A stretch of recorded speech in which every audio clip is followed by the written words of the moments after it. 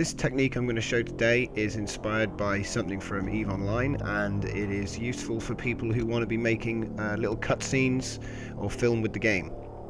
Why you barf rainbows?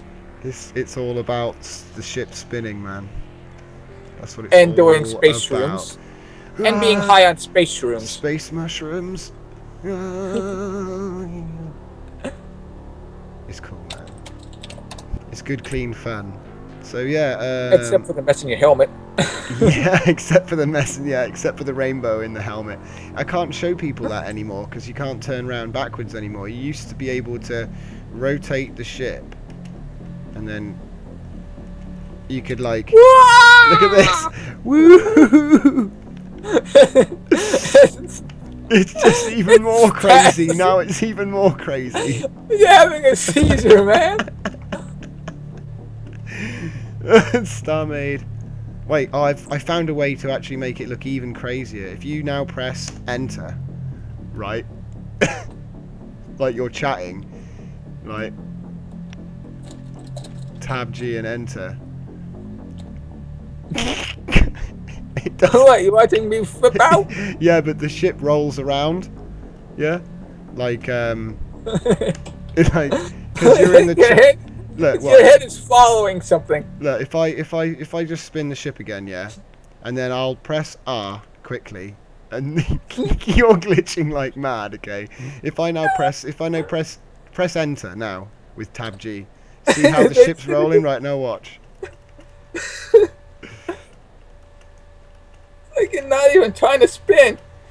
Like okay, spinning time.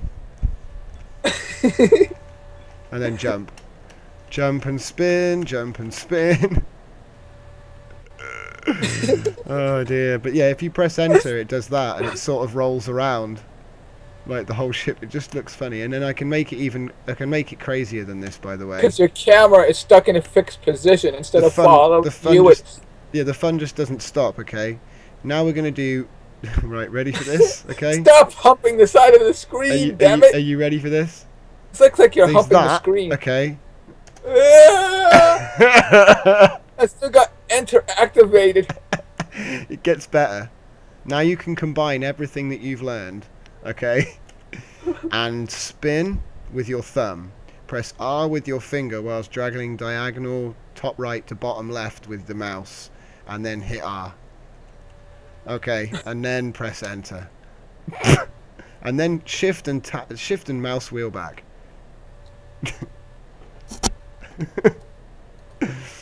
And that's basically the rotating surfboard trick. Yeah, you showed me that a while back, or at least a basic version of it a long while back with the space Legos, where you were taking in. It looked like you were like being dragged along Hang'em High's floor by my gravity. Yeah.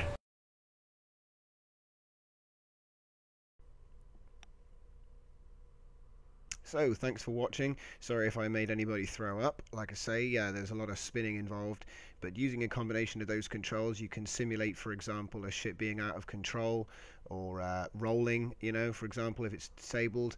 You could also make little crash sequences better using these sorts of techniques. Obviously, you'd have to film it from the third person, so it does look a little bit strange from the first person, but I think you get the idea. So thanks for watching, and I'll see you next time.